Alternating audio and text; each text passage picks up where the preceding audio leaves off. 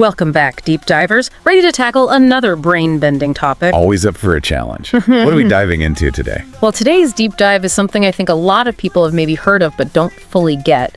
We're talking about Reformed theology, specifically its relationship with the idea of free will. Ah, yes, free will and predestination, the dynamic duo of theological debate. Always good for a lively discussion. Right. Like, when I first started trying to wrap my head around it, Reformed theology felt kind of like this giant, intimidating jigsaw puzzle. So many theological terms swirling around. Oh, absolutely. It's a field known for its, shall we say, nuance, and maybe a bit of a soft spot for complex vocabulary. That's one way to put it. So where do we even begin with something this intricate? I think the best starting point, as with any good puzzle, is to find the corner pieces.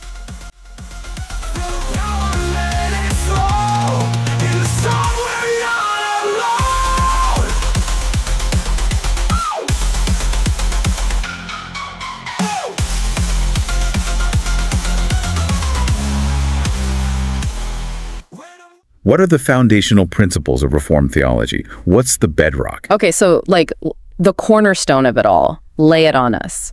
In essence, Reformed theology revolves around the sovereignty of God.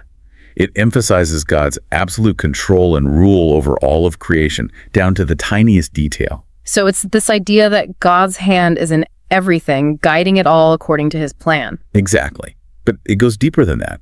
Reformed theology also places immense importance on the Bible, on Scripture, as the ultimate guide for understanding God and living out our faith. So it's not just about saying God's in control and leaving it at that. There are specific teachings within the Bible that define this branch of theology. Precisely. And that's where we encounter terms like Calvinism, which often gets used synonymously with Reformed theology, although there's a distinction. Ah, yes, Calvinism. It's almost impossible to have a conversation about God's sovereignty without bumping into that word. What makes it stand out within the broader umbrella of Reformed theology? Think of Calvinism as a specific expression of Reformed theology, kind of like a tributary flowing into a larger river. It zeroes in on the idea of God's sovereignty, especially in how we experience salvation. Okay, and I think this is where our listeners might be nodding along, especially if they've heard of the acronym TULIUM, right? Exactly.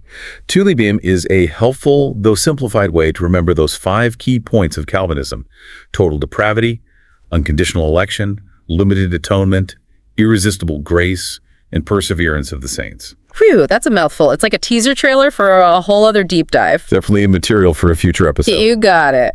So we've got this big picture, Reformed theology, with its emphasis on God's sovereignty. And then within that, we've got Calvinism, a more specific stream. But then there's this other term that always seems to pop up in these conversations, and it tends to trip people up. Hard determinism. What is that, and how's it different? Hard determinism is where things get, well, let's just say philosophically interesting. It might seem like it's on the same page as Calvinism at first glance, especially with the whole predestination thing, but it takes that idea to a whole other level. Okay, time to buckle up, listeners. Things are about to get meta. Basically, hard determinism argues that every single event, every decision, even down to the smallest, seemingly insignificant choices, are all preordained, like we're all actors following a script that's already been written. So even something like, I don't know, what I choose to have for breakfast this morning was already decided. It wasn't actually my choice. That's the gist of it.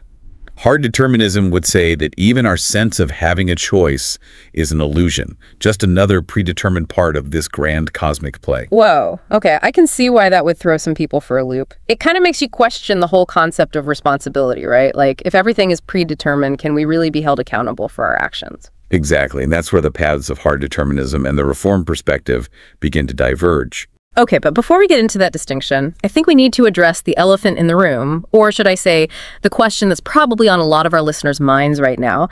Doesn't the Bible itself talk about God having a plan?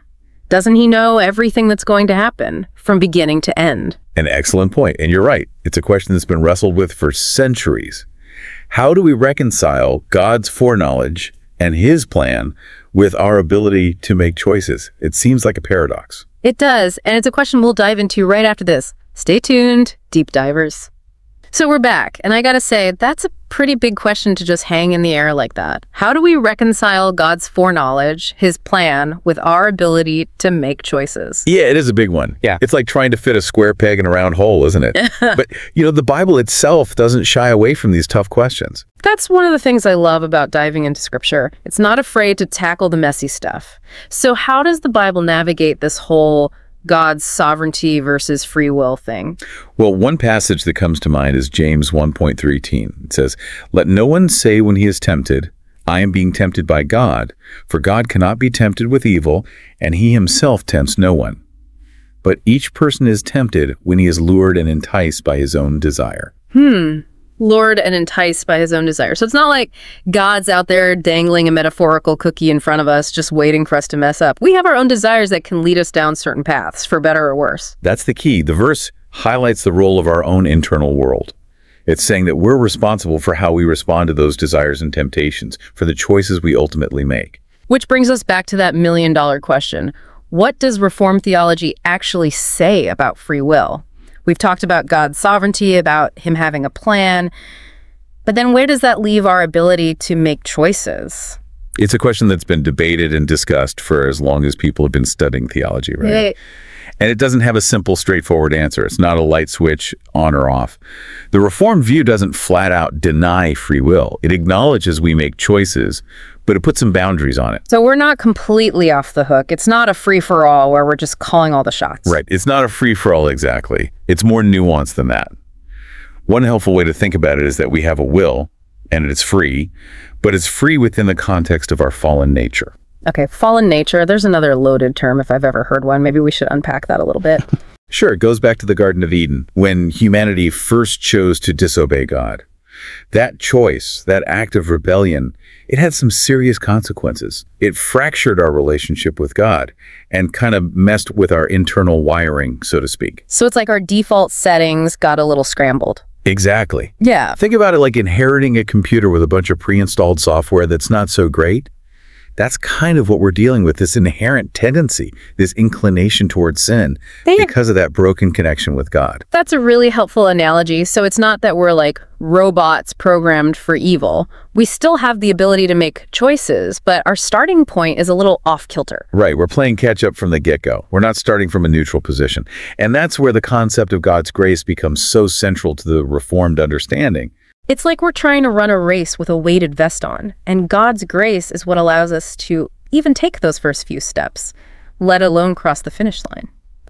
Which, of course, brings us back to a major theme within Reformed theology, salvation by grace alone.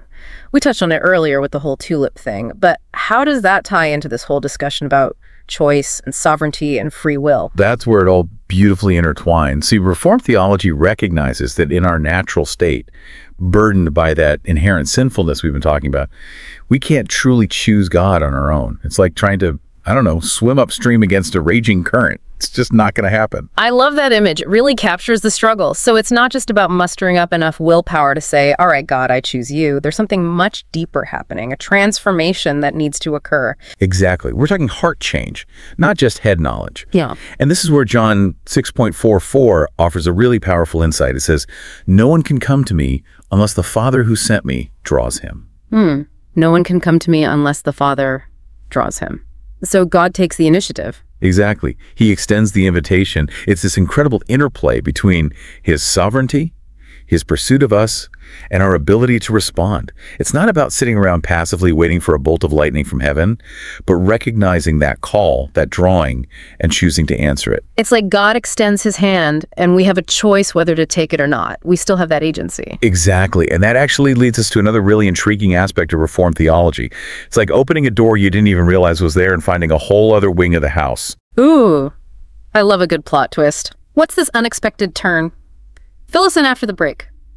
All right, you're about to tell us about this surprise element of Reformed theology, this door we didn't even know existed. Well, it might surprise you to learn that being Reformed doesn't necessarily mean you're also a cessationist. Okay, gotta pause you there for a sec. For those who haven't encountered that term before, cessationism is the idea that those miraculous gifts, things like prophecy or healing that we read about in the New Testament, well, they stopped happening at some point, right? Like they were kind of time limited to the early church. Exactly. And it's easy to see why people might assume Reformed theology would line up with that view. I mean, we've been talking about the authority of Scripture, right? So if those gifts were meant to continue, wouldn't the Bible have a whole lot more to say about it? Right, like chapter and verse instructions, miracles, how to get yours today. Exactly. But here's where things get interesting. Some within Reformed theology, called continuationists, would argue that the Bible doesn't explicitly state that those gifts were just for the early church. There's no expiration date printed in the margins. So they're not saying Scripture is wrong. They're just saying maybe our traditional interpretation has been a little too, well, limited. That's a great way to put it. They might point to passages like 1 Corinthians 12 through 14, where Paul talks about those spiritual gifts. He gives instructions for how to use them within the church, but he doesn't say, oh, by the way, this whole supernatural stuff is going to fade away soon, so get it while it's hot. No disclaimer there. Interesting. Nope. So it becomes about looking at those passages with fresh eyes, thinking about God's character, his desire to work in the world in ways we might not always understand. So maybe instead of assuming God's done with those things, we approach it with more of a, well, he could kind of posture. Exactly. And it's really important to remember that Reformed continuationists, they still hold to all those core principles of Reformed theology we've been unpacking. God is sovereign. He's ultimately in control. So we're not talking about a free-for-all, like anything goes. Any supernatural experience must be from God. Or absolutely not. It's about testing everything against Scripture, making sure these experiences line up with who God is, with his revealed will. It's more like God has a lot of tools in his toolbox. Just because he often works through his word doesn't mean he stopped working in other ways, even ways we might call supernatural. I like that. God is still God. A great example is someone like John Piper, right? A well-respected Reformed theologian who's open to continuationism. He holds to that possibility that God could still use those gifts today, but always with the purpose of pointing people back to Jesus, to the gospel. That's the heart of it all. Exactly. Christ and his work in the world, that's what it's all about. So to bring this whole deep dive home, it seems like there's this amazing, beautiful tension within Reformed theology. We're acknowledging God's sovereignty, recognizing our own freedom to choose within that framework, and even being open to those miraculous possibilities, as long as it all points back to Scripture, back to Christ. Beautifully said. It's a tradition that's full of nuance, full of depth. It's not always about finding all the answers, but wrestling with the questions in a way that draws us closer to God. It makes you think, doesn't it? It really challenges us to, I don't know, expand our understanding of how God might be at work in the world, and maybe wrestle with our own assumptions along the way, right? Absolutely. There's always more to learn, more to explore. That's the beauty of a good deep dive. So until next time, keep those brainwaves buzzing, and we'll see you on our next adventure.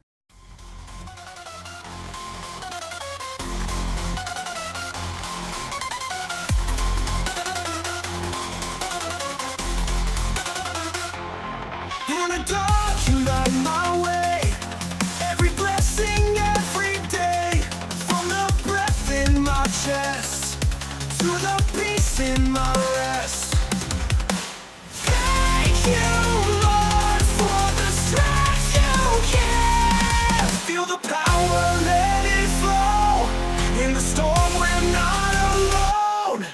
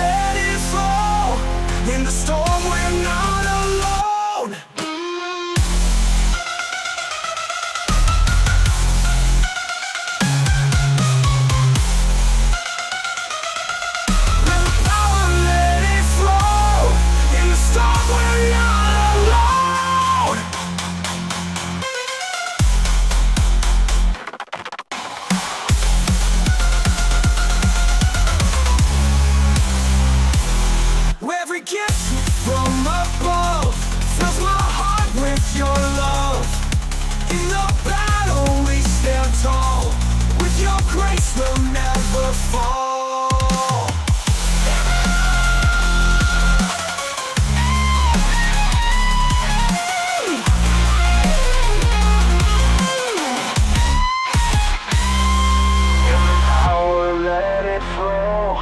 In the storm we're not alone.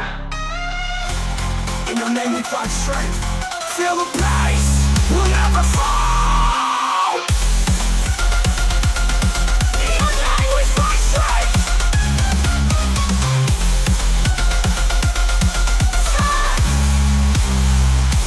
Faith.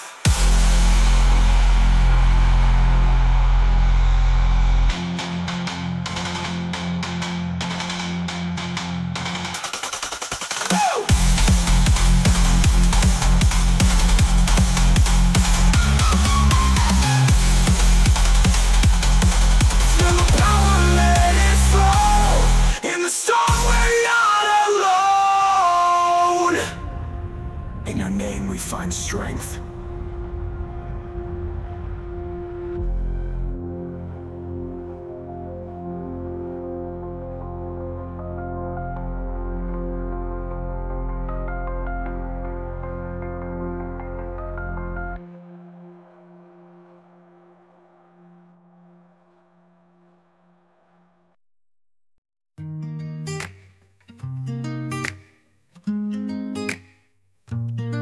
There was a man named Jonah called to preach the word, but he ran the other way, ignoring what he heard. He boarded a ship to Tarshish to flee from God's command, but the storm came crashing down with the power of his hand. You can run from the calling, you can hide from the light, but the Lord will find you in the darkness of the night. In the belly of the great fish or the depths of the sea, His love will pursue you until you're finally free.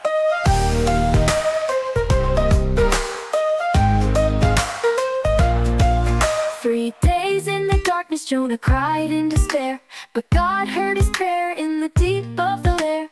The fish spit him out on the shore of dry land, and Jonah went to Nineveh with the message in his hand. You can run from the calling, you can hide from the light, but the Lord will find you in the darkness of the night. In the belly of the great fish or the depths of the sea, His love will pursue you until you're finally free. You can run from the calling, you can hide from the light, but the Lord will find you in the darkness of the night. In the belly of the great fish or the depths of the sea, His love will pursue you until you're finally free. You can run from the calling, you can hide from the light, but the Lord will find you in the darkness of the night. In the belly of the great fish or the depths of the sea, His love will pursue you until you're finally free.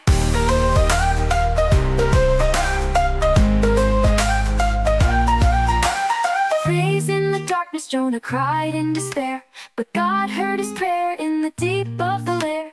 The fish spit him out on the shore of dry land, and Jonah went to Nineveh with the message in his hand. You can run from the calling, you can hide from the light, but the Lord will find you in the darkness of the night. In the belly of the great fish or the depths of the sea, His love will pursue you until you're finally free. You can run from the calling, you can hide from the light, but the Lord will find you in the darkness of the night. In the belly of the great fish or the depths of the sea, His love will pursue you until you're finally free.